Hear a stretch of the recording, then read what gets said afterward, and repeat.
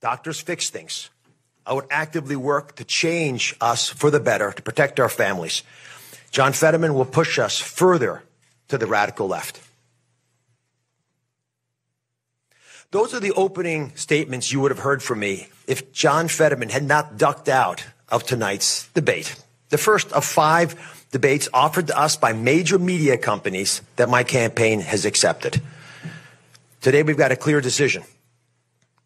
John Fetterman is either healthy and he's dodging the debates because he does not want to answer for his radical left positions, or he's too sick to participate in the debate. I've asked Senator Pat Toomey to join us today. John Fetterman and I are applying for his job.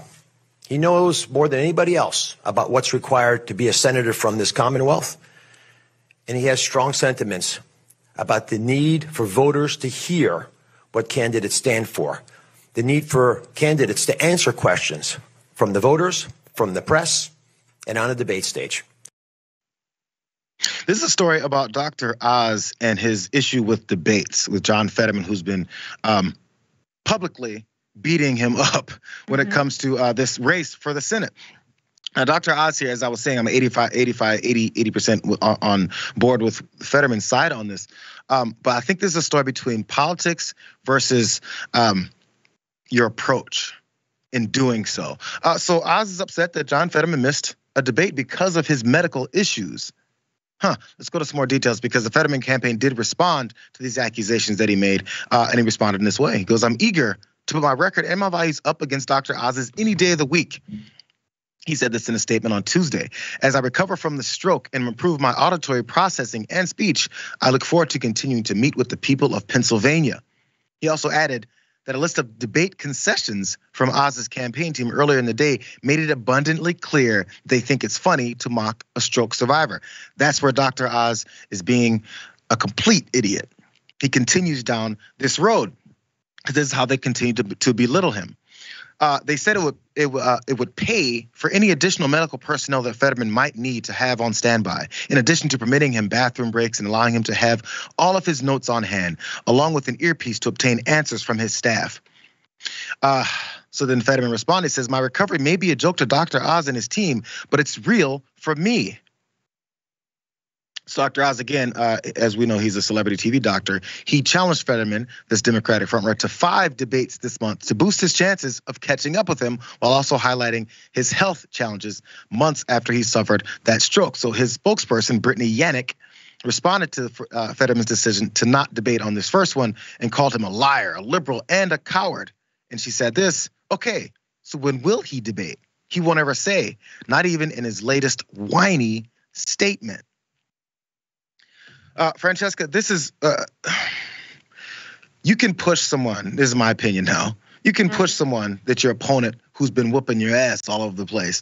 You can push them and say, "Hey, why aren't you debating? Hey, why are you ducking me? How come you're dodging me?" But in this particular situation, you might want to do it in a way that points out, yes, we understand he has his medical issues.